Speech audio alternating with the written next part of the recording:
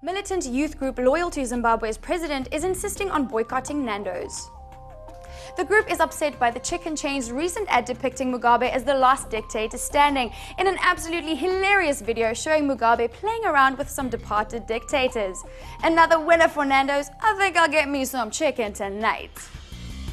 The head of the group, Jimu Kunaka, aka Chipanganu, is calling for the withdrawal of the ad or Nandos will allegedly face punitive action.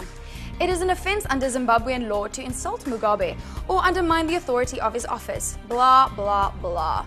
The commercial, shot to the song "Those Were the Days, My Friend," show Mugabe playing with other dictators like Gaddafi, Saddam Hussein and Idi Amin.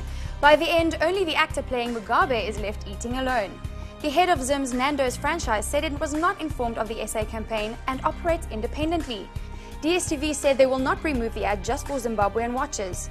Musekiwe Kumbula, Corporate Affairs Director at InScore Africa, holders of the Nandos franchise in Zimbabwe, said he strongly feels the advertisement is insensitive and in poor taste.